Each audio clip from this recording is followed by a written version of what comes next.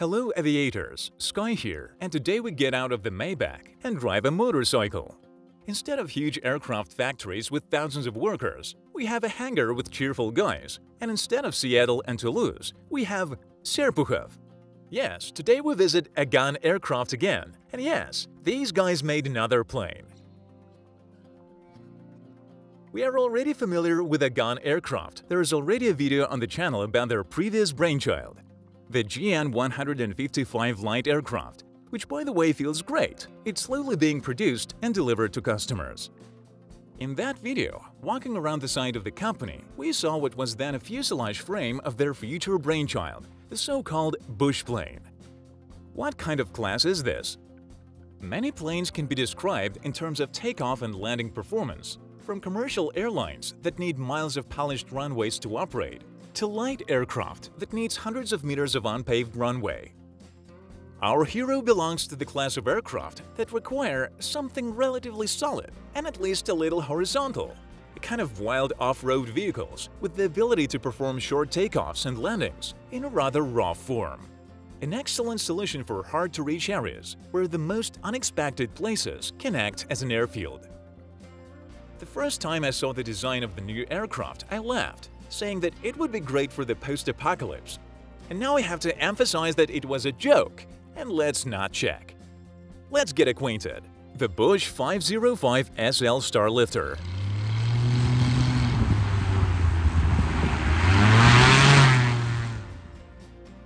So, Starlifter is a rather large transport in its class, an all-metal high-wing aircraft capable of operating on unprepared runways. Wait. That's the wrong Starlifter. Our Starlifter is a rather large transport in its class, an all-metal high-wing aircraft capable of operating on unprepared runways. Naturally, it's not alone in its class, but there are quite a few Bosches in the world. But the Bosch 505 is different. It is 7.1 meter long, has a wingspan of 10.75 meters, and a fin height of 2.25 meters. Compared to its relatives, it is a big guy. Of course, this affected the mass. Its maximum takeoff is almost a ton, with an empty mark of 570 kilograms. The Bosch 505 SL Starlifter, we called it. A two-seat machine with a large trunk. And its distinguishing feature from similar aircraft in light aviation is its dimensions. That is, it is slightly larger than all of its counterparts.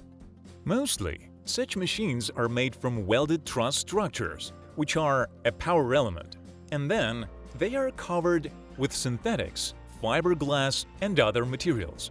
In this design, we decided to abandon the soft hull. The aircraft is all metal, made of aluminum. Our load-bearing structure is a fully riveted fuselage, a beam stringer structure that takes all the loads. And in fact, such a design is quite undemanding in operation and maintainable. Our wing is single-braced. That is, one strut holds all flight loads, which distinguishes it from analogs, on which two struts are often made. This is due to the fact that the struts take the torsion of the wing since the soft hull is used. Our hull is rigid. It works on torsion. Meanwhile, its goal setting nevertheless remains to be able to perform short takeoffs and landings from runways that can hardly be called runways, which means having a powerful landing gear that absorbs bumps, and with an increased mass, maintaining fairly low minimum speeds, because flopping into the field at 100 knots is not the greatest joy. Let's see how the airframe solves this problem. First of all, we are talking about the wing. The wing is straight, with an advanced profile and a large area. But the most interesting thing, of course, are the high-lift devices. Our wing has a fairly advanced mechanization, a double-slotted flap with a fixed deflector, which has several positions and is controlled using a handle located in the cockpit. That is, it is not an electric drive, but a handle. Thus, it is possible to quickly bring the flap to the required position, which is important for such aircraft. Next, on the trailing edge, at the end of the wing, is the control surface, the aileron. It also has a slot, which contributes to better control at high angles and at low speeds. Double-slotted flap with a fixed deflector. And this is in the class of aircraft, in which the flap is often a simple turning surface made of fabric stretched over the frame. One of the features of the Bush 505 is the family nuance of AGAN Aircraft. They are structurally more ambitious and more complex than their counterparts, and in the case of aircraft that in theory should be no more complicated than a moped, this is felt especially clearly. AGAN Aircraft treat their planes as technology demonstrators. They develop their production site, purchase new materials and equipment, gain competencies, and pump it all into their offspring completely. And the offspring, accordingly, become cooler and, yes, more complex. I know one American company that also likes to indulge in this. The most striking example of this practice in AGAN is the prototype of a new flap for the AGAN 155 and Bush 505, which is still on the stand.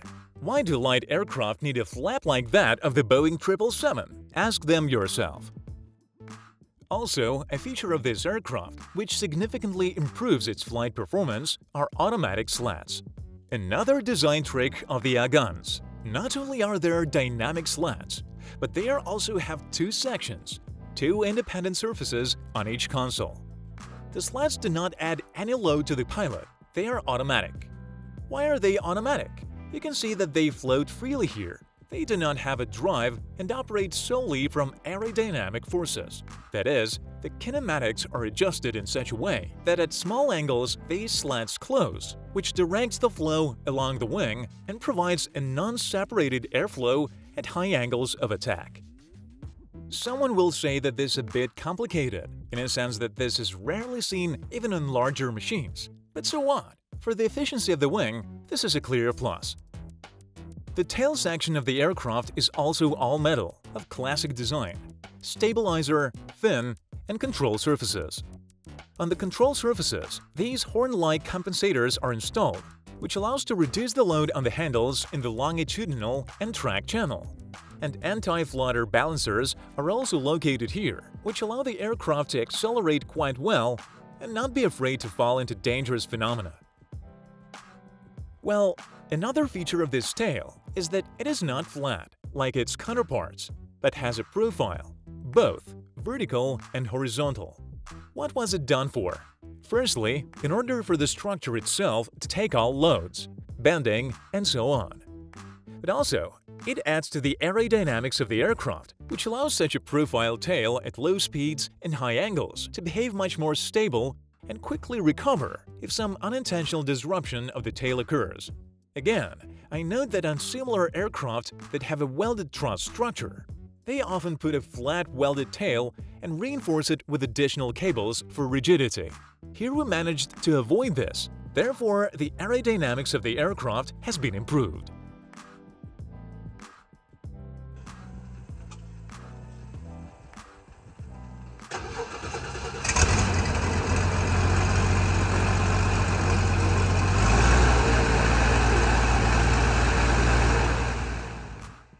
The fiery heart of this aircraft is the Belgian UL power engine. This aircraft has the option with 180 horsepower. The 520th engine is 6-cylinder. It is gearless and rotates a propeller with variable pitch in flight. As a result, this power plant carries the entire machine quite efficiently. That is, we can both take off quickly and fly at a sufficient cruising speed. Here AGAN carried out some unification of the model range. The AGAN 155 is also lifted by the brainchild of UL Power, only there is a simpler 4-cylinder 350i 118 horsepower engine. There, the fiery heart proved to be very good, combining reliability, efficiency, and power, and aviators are already working with the ULs. So, the more powerful 520i should show itself worthy. Of course, the desire to make it cooler could not bypass the power plant.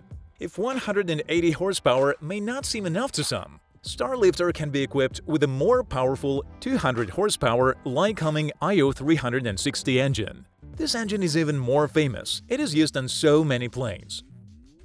The fuel supply of the aircraft is pretty impressive. 2 tanks in the wing with 115 liters each. With a rather modest consumption of a single engine, such a reserve should be enough for about 1,300 kilometers, Quite a lot, an indicator of such machines as, for example, the Cessna 172.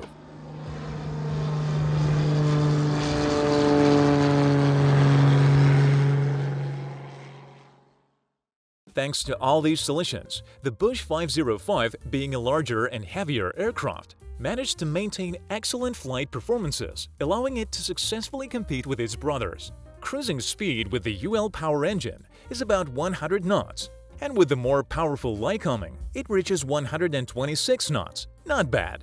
Meanwhile, the stall speed when using mechanization is only about 37 knots, 69 km per hour. Takeoff distance 90 meters, landing about 100 meters. Okay, enough about aerodynamics. Let's take a look at the most striking part of this class of aircraft, which actually made them flying SUVs: hefty wheels. The tricycle landing gear with a tail lag is a classic landing gear that is used on such aircraft, and it has a very developed shock absorption, as well as low-pressure pneumatics, which together allow the aircraft to easily pass quite large bumps on the surface, as well as take significant loads upon landing. Moreover, the wheels not only look like they were drawn on the blueprint with a marker by a child, but these pneumatics are under pressure of only 0.3 atmospheres. Unusual. On a car, 0.3 atmospheres would mean that you are driving practically on rim, and here it is soft. And the concept works great. Not only do the wheels absorb all the bumps when driving on rough terrain, they most importantly allow for very rough landings. The Bush 505 can fall into the landing site from a height of a couple of meters, and it can be considered a normal landing. The tail lag also works with the help of a liquid gas shock absorber, which is hidden here. All shock absorbers can regulate pressure. An interesting solution. In addition to the differential control of the brakes of the main gear legs, as is done for all such aircraft, the tail lag is also controlled here. The pedals are tied to the tail lag by means of kinematics and cables. That is, this is additional control in transient modes, when there is no airflow on the rudders yet, but the aircraft already has some forward speed, so by turning the tail wheel, the aircraft is better controlled. Now let's see why it was so necessary to increase the size and weight of the aircraft. Let's climb inside. And we smoothly move on to the interior space. This is the cockpit. The plane, as I said, is a two-seater. The alignment is calculated so that the main pilot sits here, and the passenger, or the co-pilot, or for example in the training version, the instructor, sits behind.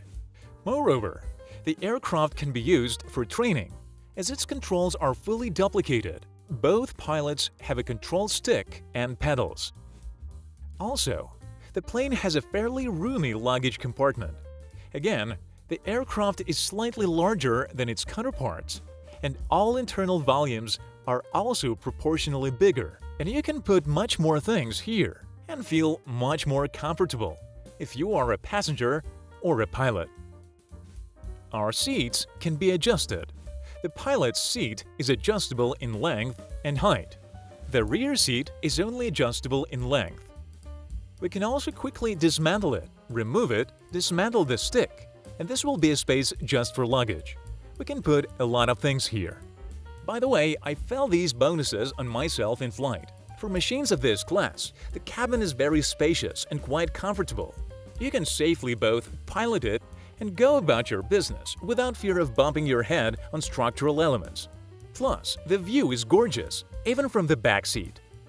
Another bonus of the large size is a hefty door that allows you to quickly get in and out of the plane without having to do it in any particular order, move seats, and endure other inconveniences that are characteristic to many cramped Bush planes. Avionics of the aircraft, no matter how crude an off-road vehicle it may be, is quite decent with familiar elements.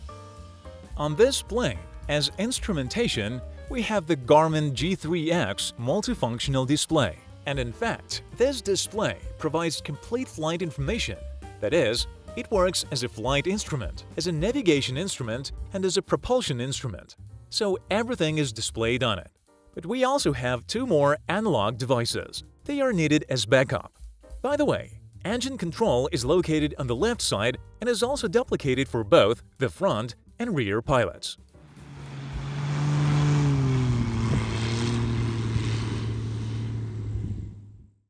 AGAN Aircraft created the aircraft exclusively on its own, without any large-scale outside support, be it some large private investors or government support, which is why it is interesting to observe how in general an extremely modest team by the standards of aviation managed this.